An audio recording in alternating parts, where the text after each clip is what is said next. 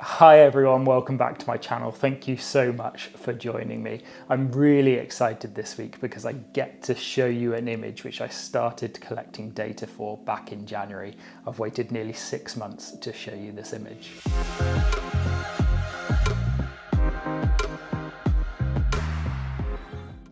So the image this week is actually a collaborative project between myself and Nick from Windy City Astro. And the reason we decided to do a collaborative image is because we both have a telescope with the same focal length. So I have the Askar 400 and Nick has the RASA 8-inch telescope, both having a focal length of 400 millimeters.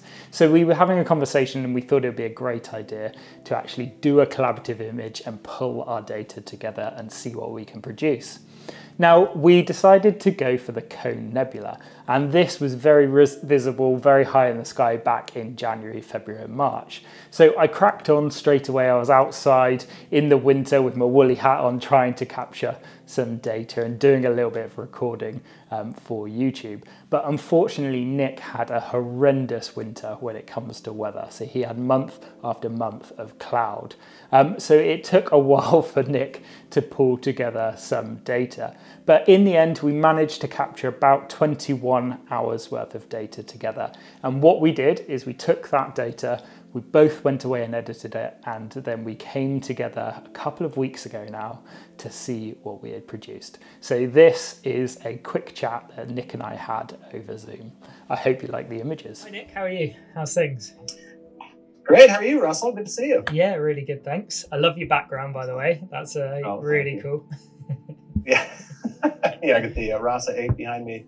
It is actually there. It's not a virtual background. Yeah, that's very nice. But yours, you got the California Nebula? Yes, right? Yeah, that's the one, yeah. Nice starless image.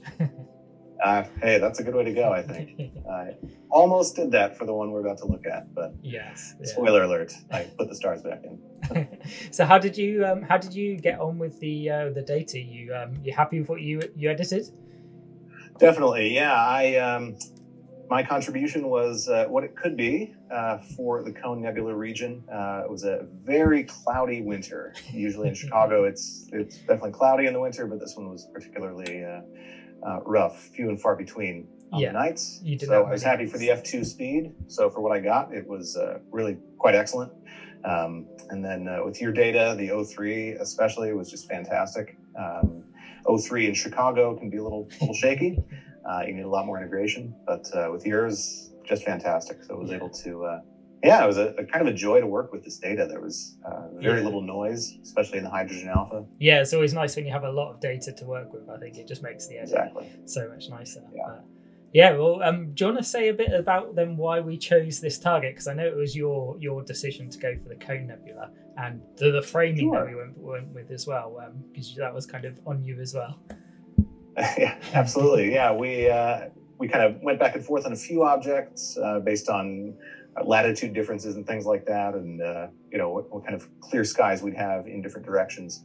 Cone Nebula is what we went for, and I kind of like it because of there's sort of three different parts of it, or three different types of objects in it. You've got the stars that are there. None of them are too bright, which is nice, but there's some nice little clusters and things.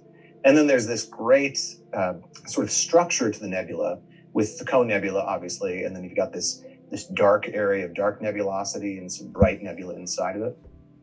And then across the entire thing, it's less structure, but it's more kind of a texture in the hydrogen alpha clouds. And I just think it's fantastic. It's a kind of an interesting processing challenge to bring out all three of those and kind of balance what you're doing with all of them. So I thought it'd be a good challenge. And as far as the framing went, that one kind of mountain of dark nebulosity with the pocket of bright nebulosity inside of it. I often see that not included in the frame. People tend to kind of center the Christmas tree cluster and the Cone Nebula in the center and lose that little bit. So I thought, okay, if we can just kind of crop it over and kind of look at the region as a whole, that'd be maybe a little bit more interesting. Yeah, and I think that works really well because, like you said, you do see that the Cone Nebula slap bang in the middle of quite a lot of the frames, but there's so much going on around it, and I just love the framing.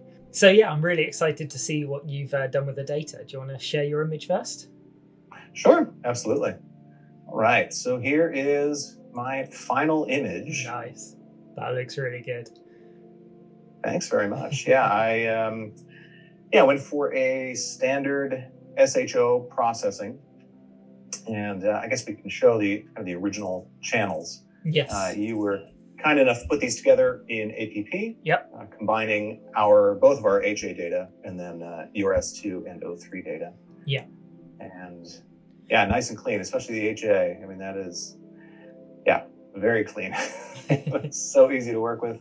And I think it's about, is it about 20, 21 hours in total for yeah, I think that's about what we had. We'll have to get the official tally integration. So yeah, so my initial combination looked like this. Obviously the magenta stars and everything. Yep. And then I, through color masking, I went with a starless image here, and then was able to move through to less green and more of the orange and the blue color, to something a little bit more like this. Yeah. And then I did I flipped the orientation a little bit.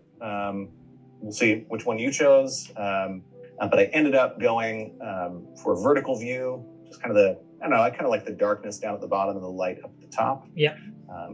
This whole region kind of looks good though from kind of any orientation. So yeah. I think it works whichever. Maybe I'll change my mind at some point on this. But then, then we had the final and then an annotated view with a few of the objects that are that looks really good. That are identified here. So yeah, I was quite happy with it. That O3 data that you had, I didn't have to boost that at all. Oftentimes, a lot it depends on the object, right? There may not be a lot of O3 signals, so you have to boost it and bring it out quite a bit. But this one, it's fairly strong to begin with, and your data was fantastic. And I just kind of let it sit there, and it mixed really well with the S. Yeah, I think you've edited it really, really well. I love it. And what the stars you put back in? Yeah, they're the hydrogen alpha stars. Yeah. Okay. So yeah, a little bit. They're not bland, but it's just white. There's no color data to them. But then again, it's narrowband imaging, so I don't feel too bad. That's the same approach that I took as well. I put the HA stars back in at the end. So yeah, I think it looks great. Really good. The star list looks really nice. Yeah, I thought maybe we'll stick with that. But I know they're quite controversial, aren't they? The starless images, but I absolutely love them.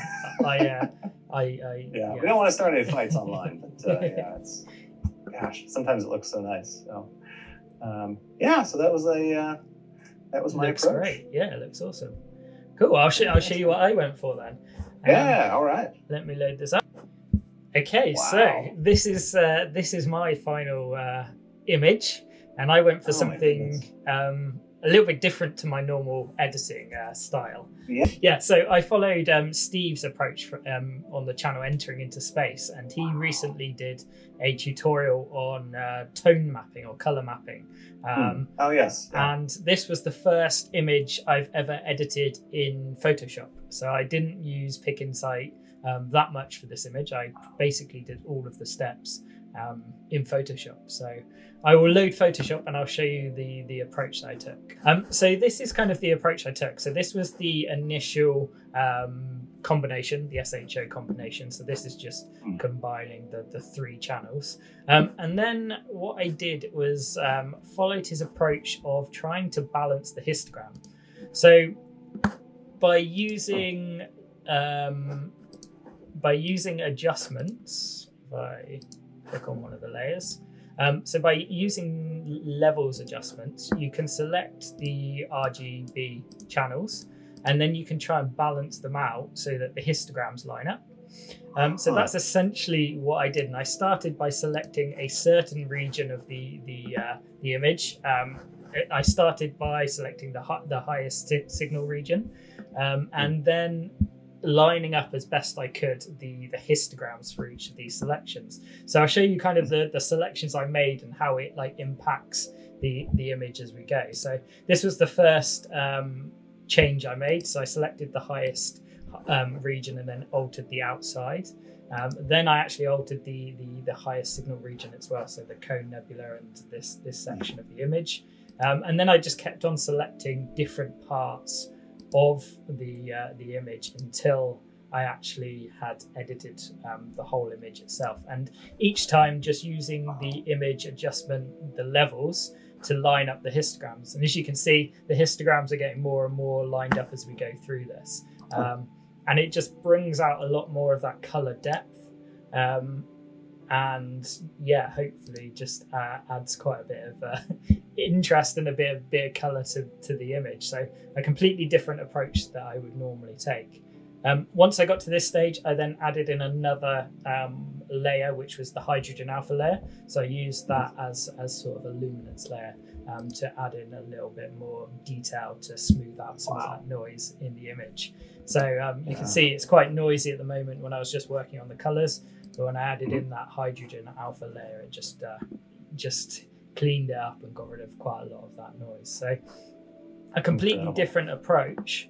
And it's just all about, Steve does a much better job at going through. He did an absolutely brilliant tutorial. So I will link to that in the description below, but I think it works quite well, and yeah, just completely different to what I would normally do. Yeah. But I thought I love that. Yeah, it's unlike anything I've seen you do before. It's it's like a prism of color across the whole thing. It's really fantastic. Yeah, and it's I also do the hydrogen alpha luminance layer. Do you do any noise reduction prior to that? Do you just kind of let the colors be as noisy as you want, or do you? No. On this, between this layer, so I don't know whether you can see it clearly on here, but between these two layers, I did do a little bit of noise reduction. So you might be able to just about see it. So I did a bit of noise reduction, and then I added in the HA layer, and then like you, I added in the hydrogen alpha stars to just to put the stars back in. I'm going to keep this this starless image as well because I do love the starless. Put that one for your wall. And, but yeah, that's the approach that I took. I love that. I love that. Two completely separate approaches, same data. It's fantastic. I was going into this like, I don't know, maybe we both went with kind of the blue and gold. They'll look different, right? It's never going to be exactly the same. Yeah. But that's the great thing about Astro. You can kind of edit it so many different ways, so many different color palettes, and definitely, especially narrowband. I mean, you can really do whatever you want. And we had I think it was such a great collaboration to know that even on cloudy nights you were getting data that I could then play around with, which is fantastic. But also, I mean, just this idea that we could over several months image in two completely different parts of the world and then put that data together and then manipulate it and come up with two, certainly nice to look at, but completely different images. It's it's just a cool hobby. It was great fun. I really enjoyed it, and we'll have to see which. I'm not sure. We'll have to plan another one. Definitely. It's a fun one. Definitely. Once you've got some real dark skies returning, maybe at the end of the summer. And, we've got some short nights. Got some good narrowband then. Excellent. And we'll have to see which people prefer. That's true. Yeah, I guess we got to vote. So.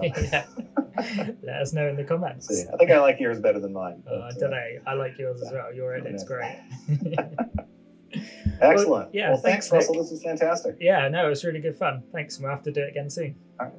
Sounds good. All right, take care. Cheers. So as you saw, the edit that I pulled together was very different to my standard editing style, and I hope you liked it. And thanks again to Steve at Entering Into Dark for your tutorial. He has a fantastic channel with some amazing Pixinsight tutorials, so make sure you check it out if you haven't already. And thanks again to Nick. I really enjoyed capturing the data. I really enjoyed the chats over Zoom.